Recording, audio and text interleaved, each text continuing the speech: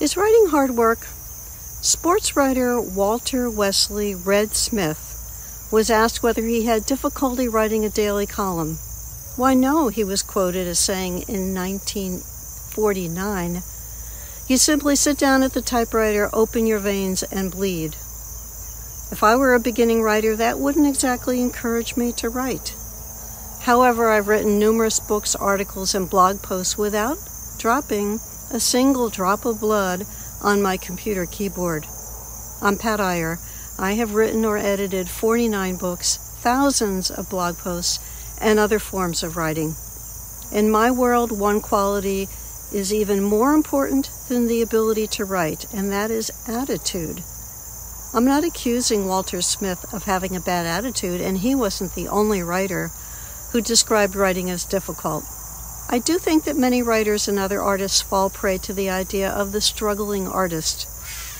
This struggle isn't only financial, and that can be real. It's emotional. It's the torment of finding the right word, of communicating your ideas or feelings. It's a way to justify all those hours when you look like you aren't doing anything. It's a fantasy, and I urge you not to believe it. Henry Ford, who was a man who wasn't much of a writer, but he was pretty successful, he said, "Whether you think you can or you think you can't, you're right." This statement brings us much closer to the truth of writing. You may have to try different ways of beginning a piece of writing. You may have to be patient with yourself as you develop your ideas. You may also have to pause at points to think things through. That's normal. Maybe you must walk away from the computer for a little while. That doesn't mean defeat. Don't make yourself suffer. The key here is don't make minor challenges into big difficulties. Remember, whatever you think, you're right. Attitude is everything. I want to talk with you today about how to motivate yourself to write. I know too many writers who have gotten the idea that self-punishment will help them achieve their goals. They berate themselves for not meeting their minimum word count for the day, for skipping a writing session, or for letting a manuscript gather dust, physical or digital. Their ultimate self-punishment takes the form of regret over abandoning a writing project. If only I'd stayed with it. I'm so undisciplined. I'm so lazy. Fill in your favorite self-critical word.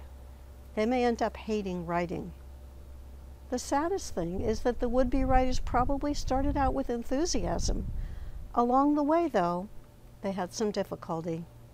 Instead of stopping to figure out what they needed to change, they pushed through and became frustrated. Do not do that.